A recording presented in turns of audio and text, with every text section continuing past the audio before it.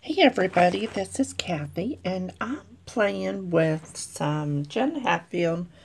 I'm not for sure which collection this is, but I'm going to scrapbook some photos of Braxton. I'm putting 4 photos on a layout.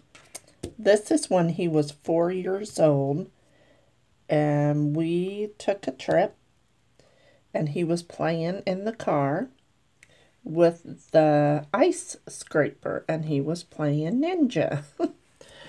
So, I'm wanting to use all 4 of these photos. And I just kind of was sitting at my desk, started throwing stuff together and going through some of the ephemera that I had. And they're all mixed up. Some is from Cheeky Studio. And yeah, so I'm just kind of throwing these. Some of these are Kaiser, or no, some of these are Pebbles. And some are from the Jen Hatfield, then some is from Hobby Lobby. So this layout, it really came together super fast. So I'm trying to figure out a title. I want to put Ninja Moves because that's really what he's doing. He's using the ice scraper for like a sword. So I try out these letters and they're just, you couldn't really see them on top of the yellow or the gold paper. So then I moved them, put them on top of the photo, and then I didn't like it. So I went ahead and got out some black thickers that I had in my stash.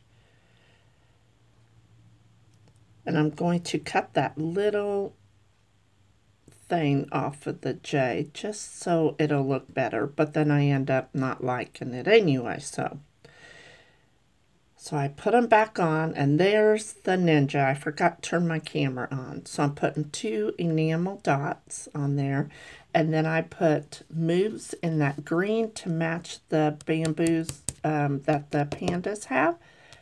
And yeah, I can't pick them up, so I have to use my knife.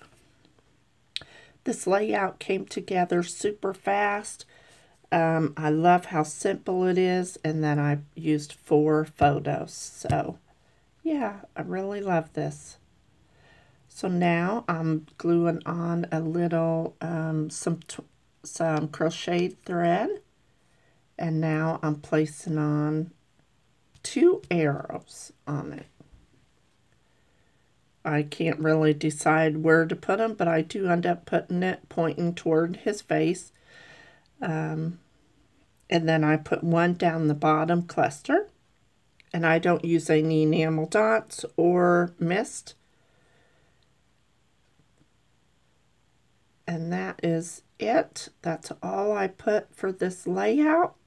Some days I just like a simple layout. But I hope you enjoyed this video and wouldn't mind giving me a thumbs up. And I will see you in my next video. You all have a wonderful day. Bye-bye.